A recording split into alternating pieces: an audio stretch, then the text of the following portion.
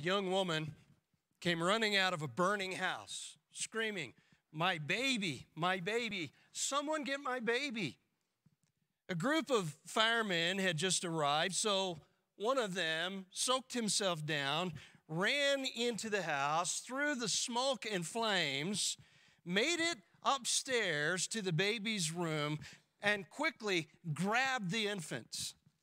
He wrapped it in a wet blanket, and he raced back down and out of the house. But it is impossible to describe the horror on the mother's face when she unwrapped that blanket to find the baby's doll instead. Proverbs 14:12 says there's a way that seems right to man, but the end thereof is the way of death. Jesus said, "Not everyone who says to me, 'Lord, Lord,' will enter the kingdom of heaven, but only he who does the will of my Father who is in heaven." There have always been false paths and false leaders leading people down them. And that's what we see in our text this morning. We are continuing through this letter of Jude. It's brief. So far, we have seen our security in Christ for those who are genuine believers in verses 1 and 2. We also saw the main theme of this letter, and we looked at that last time. Jude's original intention was to write about salvation, but there was a shift in his focus to an admonition for true believers to contend earnestly for the faith which was once for all delivered to the saints. And as I said last week, verse 3 is the key to the entire epistle. This is a serious call to arms. It is a battle cry for the fight over the purity of the Christian faith. And this is really something that is critical for our day and time.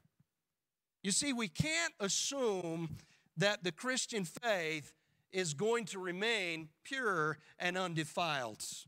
We can't assume that it won't get twisted and distorted. And there are many false prophets and many false teachers in our day and time, even apostates, who have attacked the sound doctrine of biblical theology. The most serious attacks against the truth come not from outside the church, but from within the church.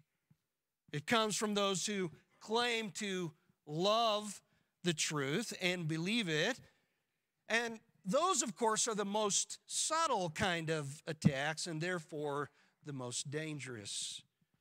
So we have to fight to keep the gospel pure, and this is really a never-ending battle in the church. You say, why do we need to be so diligent to earnestly contend for the faith that is once for all delivered to the saints? Well, look with me at verse 4. Jude says, "For certain persons have crept in unnoticed, those who were long beforehand marked out for this condemnation, ungodly persons who turn the grace of our God into licentiousness and deny our only Master and Lord Jesus Christ." This is the reason why we need to be diligent. There are those who have crept into the church unnoticed, and they have evil intentions in regard to perverting the truth. So it is at times very difficult for us to be able to defend the truth and guard the truth, because many who come in who are false teachers are those who claim to love the Word of God. And so it takes a great deal of discernment and fortitude and courage to do what Jude is commanding us to do. And folks, I personally do not believe that the contemporary church of today is very good at contending earnestly for the faith. I don't think we do this very well. But we have this mandate. We have this mandate from God. Paul put it this way in 1 Timothy 6:20. He said, guard what has been entrusted to you. 2 Timothy 1:14, he wrote, guard through the Holy Spirit who dwells in us the treasure that has been entrusted. So what is that treasure? Well, in the previous verse, he tells us, he says, retain the standard of sound words which you heard from me. This is the apostolic teaching that we see recorded for us in the New Testament. He goes on in the next chapter and he says, the things which you have heard from me in the presence of many witnesses, these entrust to faithful men who will be able to teach others also. We need to pass the unadulterated truth on down to the next generation. And this is the treasure that we have been entrusted with. And this is what we must be able then to pass down, pass on to the next generation with biblical integrity and without perversion. You might call this a truth trust. It is a high responsibility. We have been given this truth trust. It has been entrusted to us. And so we need to make sure we guard it. And so this morning, I want us to look at the subject of identifying phony faith. We're going to see 5 characteristics here in verse 4 of those who exemplify phony faith. 5 characteristics. The first thing we see is their deceitfulness. Their deceitfulness. They crept in unnoticed. And the idea here is that of sneaking in with evil intent. In 2 Peter 2, the Apostle Peter describes the same thing, but he words it a little differently. He says, but false prophets also arose among the people, just as there will also be false teachers among you. Listen to this. Who will secretly introduce destructive heresies, even denying the master who bought them, bringing swift destruction upon themselves, and many will follow their sensuality, and because of them, the way of the truth will be maligned. The truth is going to be perverted. And Peter really is saying the same thing. He's pointing to the same danger here. They're going to be false prophets. They're going to be false teachers. They're going to introduce secretly destructive heresies, and you're not even going to know what happened. But it's going to do its damage. And false prophets are sneaking into the fellowship of believers all over the world. They're coming in unnoticed. They have evil intent. They want to secretly introduce destructive heresies that will lead believers astray. Now, the Greek word here that we find in this phrase is paraizdouo. It means to settle in alongside. The idea is like that of a squatter that comes into a village and begins living among the people. And the point is, they have moved into the fellowship of the true believers. They've come into the church. In verse 12, we're told, these men are those who are hidden reefs in your love feasts.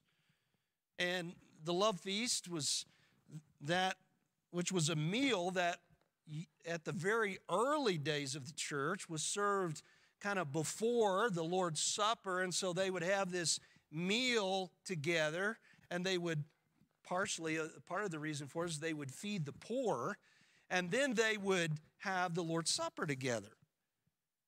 And we're told these men are like hidden reefs in your love feasts.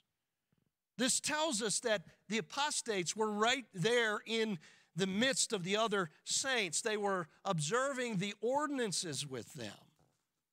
They're on the inside. And by the way, that's the only place where they can do any damage. I mean, it wouldn't really do a whole lot of good for a false teacher to go to some deserted island. He wouldn't have an audience. They have to be among the flock. They have to be in the midst of the saints. And in order to do this, they have to pretend to be sheep.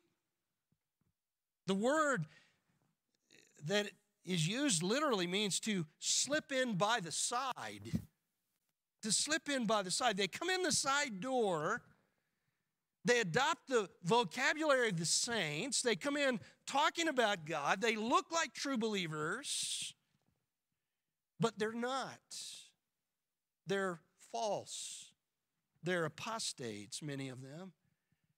By the way, it's impossible to keep them out. You can't keep them out of the church. Even the apostles could not keep them out of the early church. The Bible tells us there are always going to be tares among the wheat. It's very difficult to know the difference. There are always going to be those who profess to know Christ but do not possess genuine saving faith.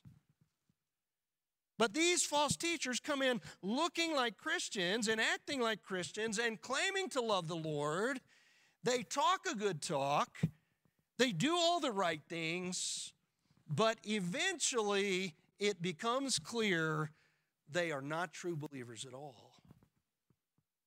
This is why we have to be discerning in regard to the truth. This is why.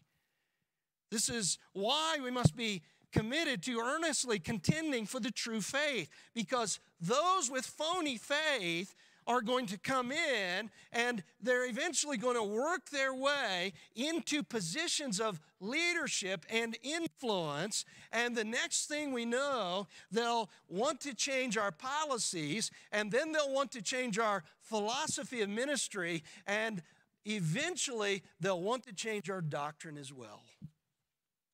They're going to come in, and their primary goal is to introduce destructive heresies. Folks, that is exactly what has happened in countless liberal mainline churches across our country. That is exactly what has taken place in many Christian schools that were once committed to the truth and committed to the propagation of the gospel, but now are virtually secular institutions. Listen, the very first president of Princeton said, as soon as he took office, he said, quote, "Cursed be all learning that is contrary to the cross of Christ," end quote. And listen, he would surely be ashamed of what has happened to that university today. This happens in whole denominations. Entire denominations have fallen prey to this kind of insidious deception. And listen, don't think ours won't. We're just as susceptible as any other. And listen, folks, I'm grateful that Southern Baptists did not go the way of other denominations. But back in the late 1970s, they took back control of the convention from the liberals, and they stood strong on a commitment to the inerrancy of Scripture, and I am grateful for that. But on the other hand, we have allowed a lot of mysticism and a lot of charismatic theology to move into our ranks. We have embraced an unbiblical form of church polity. We have allowed people to become prominent teachers in our denomination that are not committed to a literal, historical, grammatical interpretation of Scripture. And I won't get started on this because I could go on and on. But we need to be discerning as well. All of us. These people with phony faith are so deceitful and so deceptive because they're just subtle and they creep in unnoticed. We don't even know what happens. And all of a sudden we're dealing with this stuff. The church receives them with open arms the day they join the church, but they're like that Trojan horse that was welcomed as a great trophy, but eventually destroyed a mighty people. They bring in destruction. And folks, we need to realize that any movement today that seems to be being blessed of God needs to be watched very carefully. Very carefully. Because Satan is the ultimate deceiver, and he is going to do everything he possibly can to get his people on the inside to wreak havoc to the truth. You know, we read in Scripture that Satan's ministers appear as angels of light. They're so deceptive. In fact, turn with me for a moment to 2 Corinthians 11. 2 Corinthians 11.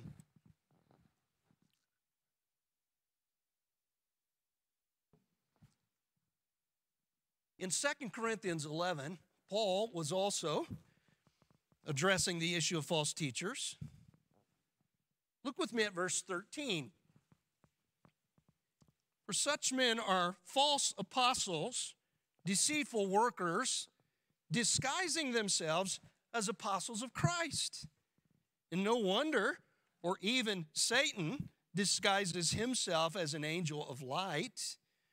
Therefore, it is not surprising if his servants also disguise themselves as servants of righteousness, whose end shall be according to their deeds. Satan's henchmen do not come in parading themselves as devils.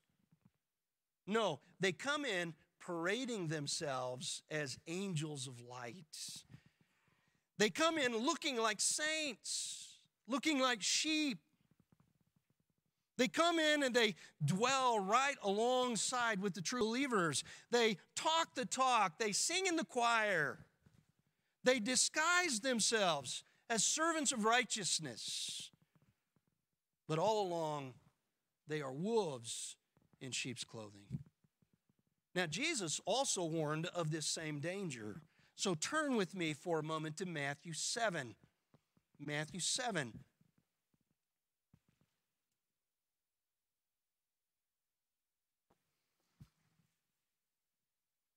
Matthew chapter 7, and look with me for a moment at verse 15. Jesus said, "Beware of false prophets who come to you in sheep's clothing, but inwardly are ravenous wolves." He says they're going to come in and they're going to look like sheep. You won't be able to tell them apart. They will be wearing sheep's clothing. But on the inside, they're wolves that desire to consume the flock. And then he goes on to say, you will know them by their fruits. You'll find out who they really are. Eventually, it will become clear from their immorality that they're not truly sheep. Now, Paul warned of the same thing in Acts chapter 20. So one more, turn with me to Acts 20. And you may know that Acts 20 records the conversation between Paul and the Ephesian elders. But look with me at Acts 20 and verse 28. Paul says, "Be on guard for yourselves and for all the flock among which the Holy Spirit has made you overseers," talking to the elders here, "to shepherd the church of God, which is purchased with his own blood." Why is this so important that the elders are on guard for themselves and for all the flock? Well, verse 29 says, "I know after my departure, savage wolves will come in among you, not sparing the flock. And from among your own selves, out of your own congregation, men are going to arise, speaking perverse things to draw away the disciples after them. All of these New Testament writers are saying the same thing. But going back to Jude and what Jude says, Jude does not specifically identify these false teachers. He simply says certain persons. We don't really know who these people are. We don't really know the full extent of their heresy, but I believe that is intentional on the part of the Holy Spirit who inspired this letter, because really there are false teachers in every generation. We have false teachers in our time. And whoever they are, and whatever their perversion of the truth, they are all equally dangerous. So this applies to us as well.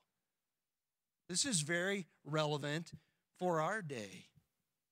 And the false teachers come in and they work their way into positions of influence, and they ultimately begin to change the doctrines of the church. In Jude's day, the greatest danger was what was known as Gnosticism. We've talked about that.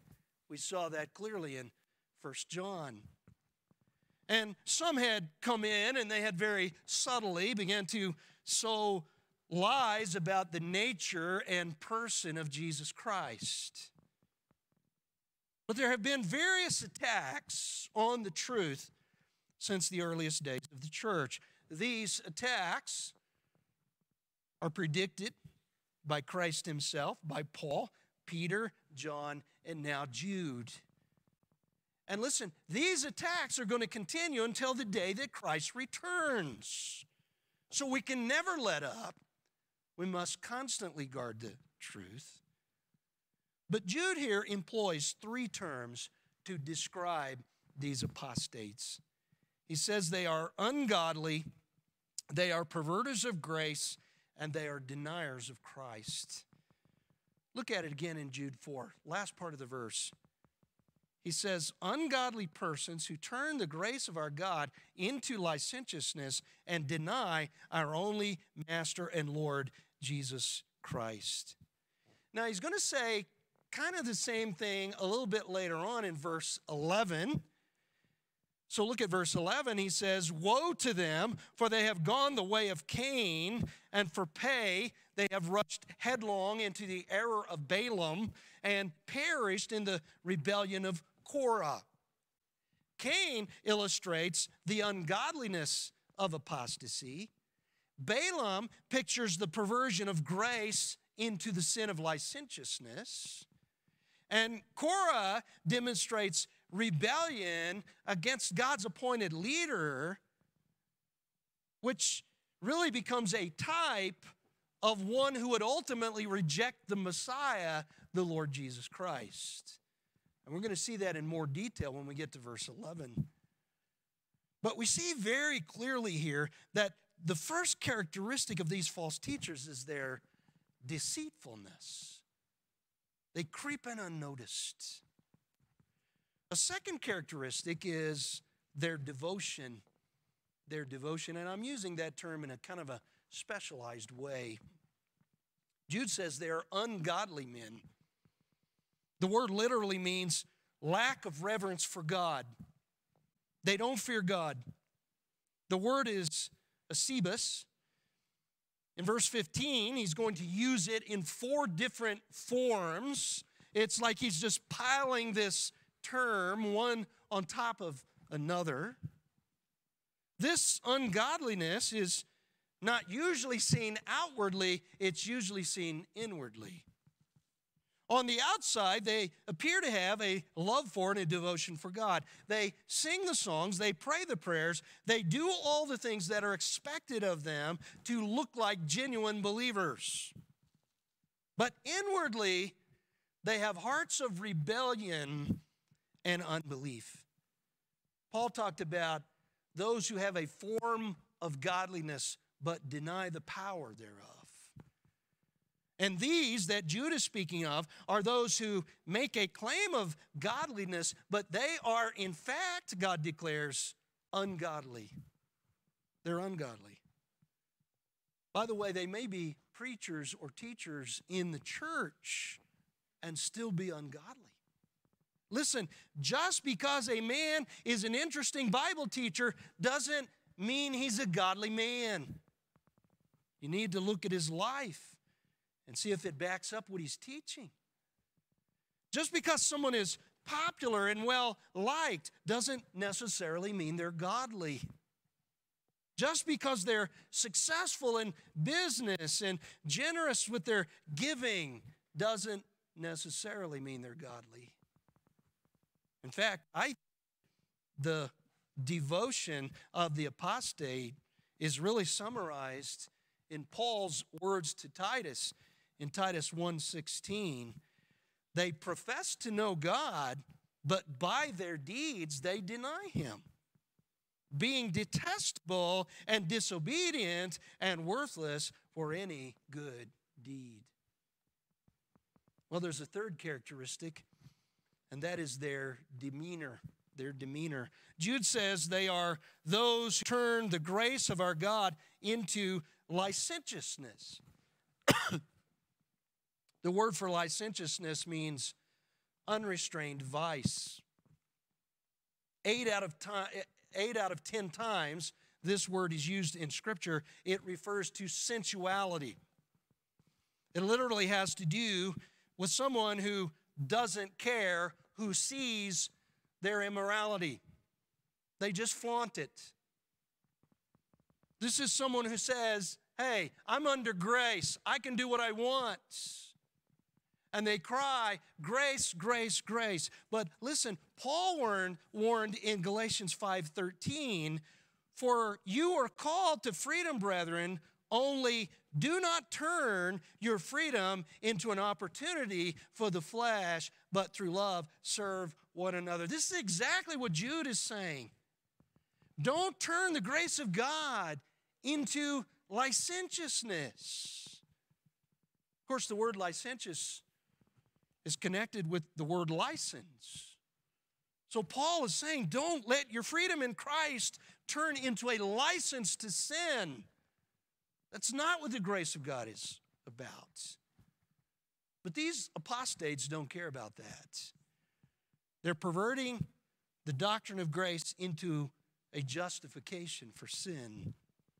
It's the same kind of philosophy that in our day and time leads to churches for homosexuals.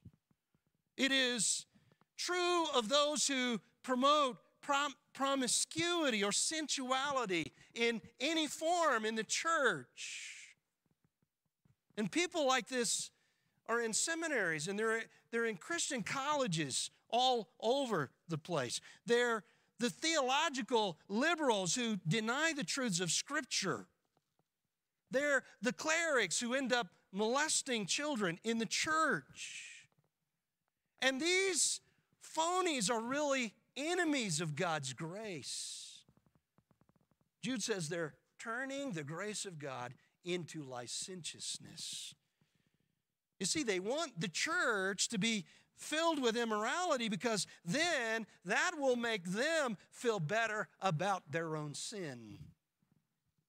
But listen, grace was never intended by God to become a license for sin. In fact, turning again to what Paul said to Titus, in Titus 2:11-13, we read, for the grace of God has appeared, bringing salvation to all men, instructing us to deny ungodliness and worldly desires and to live sensibly, righteously, and godly in the present age, looking for the blessed hope and the appearing of the glory of our great God and Savior, Jesus Christ. Paul says grace should result in the exact opposite of ungodliness. It should result in a godly life. It should lead to godliness. Of course, the problem is that those who are not truly born again do not have the power of the Holy Spirit in them. Those who have never been truly spiritually regenerated have no real power to overcome the flesh, and moral willpower alone won't get it done. It is only the power of the Holy Spirit that is the result of spiritual regeneration that provides the power to overcome sin in a person's life. And this is why we really should not be at all surprised that apostates commit grave sins. So we see their deceitfulness, their devotion, their demeanor, and fourthly, we see their denial. Their denial. Jude says they deny our only Master and Lord, Jesus Christ. Now, this may not mean that they necessarily deny him with their lips, but usually with their lives. They may say all the right things about Christ, but they deny him by how they live. They will not live under the sovereign lordship of Christ. And as a result, they also may, to justify this, twist and distort what the Bible teaches concerning the person and work of Christ. This may lead to false doctrine, and it may lead to a distortion of the true gospel. Titus 1:16 says, they profess to know God, but by their deeds they deny him, being detestable and disobedient and worthless for any good deed. They deny him. They deny him. But Jude goes on to explain what he means by this. Essentially, this short phrase that is at the last part of verse 4 tells us that there are four things about the person and work of Christ that they deny.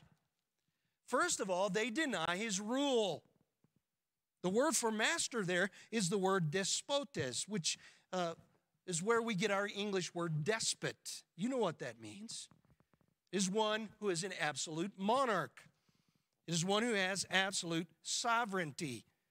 And sometimes false teachers deny the sovereignty of Christ. Now that might be through some form of hyper-Arminianism, such as open theism.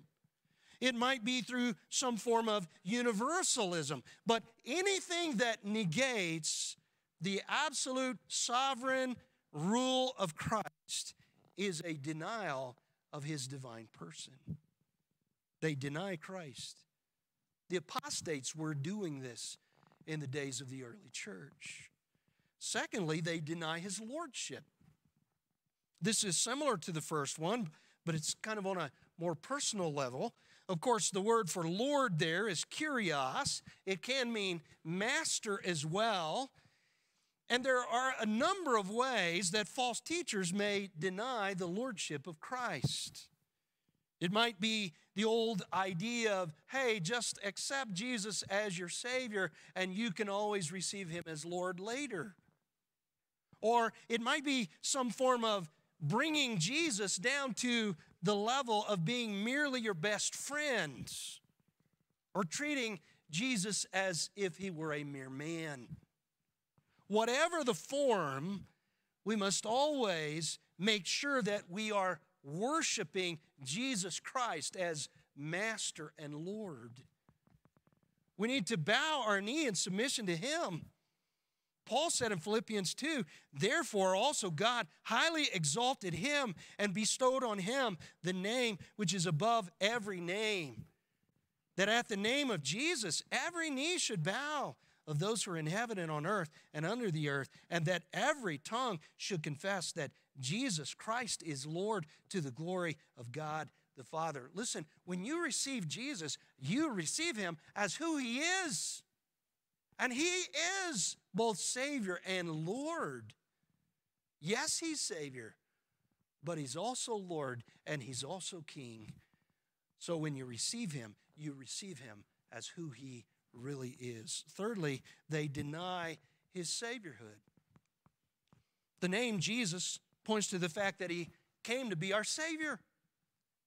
That's what the name Jesus literally means. It says in Luke 19:10, for the Son of Man has come to seek and to save that which was lost. In Matthew 1:21, we read where the angel told Joseph, you shall call his name Jesus, for it is he who will save his people from their sins. He came as the one and only Savior of the worlds. But listen, the apostates deny that he is the Savior. They may do this by teaching that he was simply a human teacher and a good man, but not fully God. They may teach that he was a martyr, that his plans went horribly awry, and that he did not expect to be crucified. They may teach that he was merely a prophet or a moral teacher, but not the Savior. However they may do it, anyone who takes away from the fact that Jesus Christ is the one and only Savior sent by God is a false teacher and must be rejected. Fourthly, they deny his messiahship. The word for Christ there means anointed one. In Scripture, it always points to the Messiah. And although it is most common among Jews, anyone who denies that Jesus is the Messiah of God is denying a very major, important truth in Scripture. We know that hundreds of prophecies are fulfilled in Jesus, and no one can deny that he is the one whom God sent to fulfill his divine purpose for redemption. He is God's Messiah. So we see their denial. But lastly, we see their doom. We see their doom.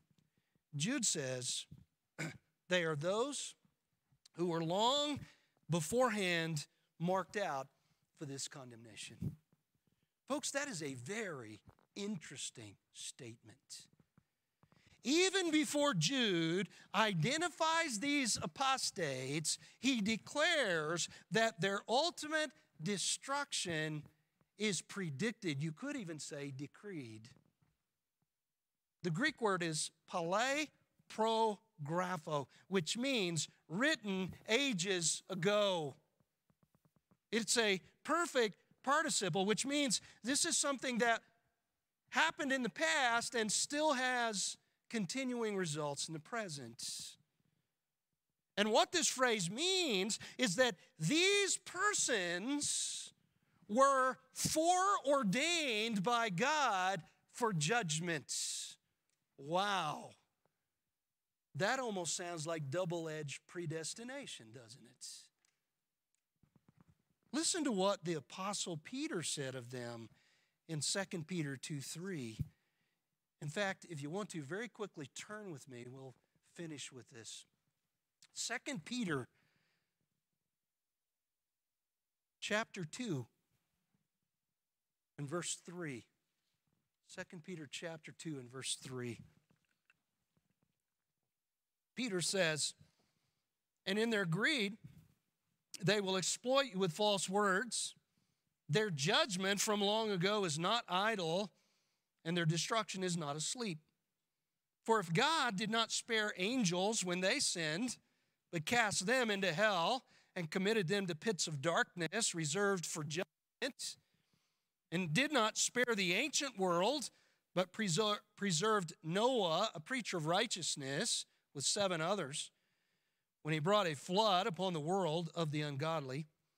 And if he condemned the cities of Sodom and Gomorrah to destruction by reducing them to ashes, having made them an example to those who would live ungodly thereafter. Verse 9, then the Lord knows how to rescue the godly from temptation, and he also knows how to keep the unrighteous under punishment for the day of judgment. Listen, the point is, if God knows how to punish those who turned away from the truth in former times, he certainly knows how to judge those who are apostates in our day and time, really any time in history. So we end this morning with a warning of judgment for those who fall away from the truth. In Jeremiah 5:31, the prophet asks a very interesting question. He says, the prophets prophesy falsely, and the priests rule in their own authority, and my people love it so, but what will you do at the end of it all? What will you do at the end of it? In other words, what will you do when the ultimate judgment of God comes? What will you do then? And the question for us this morning is, what do we need to do with this strong warning? If we are wise, we will heed it. We will make sure we are firmly committed to biblical truth. We will make sure we are in the truth, that we are truly born again children of God. We'll make sure that we're not being deceived by anything that is false, but we're firmly committed to the truth that God has given to us. May we be people like that. Let's pray together. Father, we pray this morning you'll help us to understand the significance of this text. Lord, I pray if there are any here today that do not have assurance of salvation, that they would come and just nail that down this morning and know you and experience your saving grace. And Lord, for all of us who belong to you, we pray you would help us to understand how critical it is for us to guard your truth. Help us to earnestly contend for it, because there are always those who are coming in unnoticed, sowing destructive heresies and distorting your truth. Help us to be people that are fully committed to you. And we ask these things in Christ's name. Amen. Well, again, we'll give you that opportunity to respond to the Lord. This morning we'll have some elders here near the front. If you need to receive Christ today, come talk to one of these men. They'll help you. If you need to do something, maybe like what you saw this morning with Michael, and take that next step, an act of obedience, and follow the Lord in believer's baptism, you need to do that. Maybe you need to be a part of this church body and officially unite with us. Maybe you want to just say, I haven't really been committed to guarding God's truth, and I need to be in there earnestly contending. And maybe you would say, Lord, help me with that. And you want to just recommit yourself to that responsibility today. Whatever it is that you need to do in response, our prayers that you will do that this morning. Well, as I mentioned, we will be here tonight, 6 o'clock, and I'm going to be dealing with something that I think you're going to find very interesting, okay? So tape the game and come here, and I'm going to talk about the danger of private revelation tonight. So come and be part of that. Well, it's great to have all of you with us today, especially our guests. If you're visiting today, hope you feel welcome with us, that you'll come back and be with us again. Let's stand together.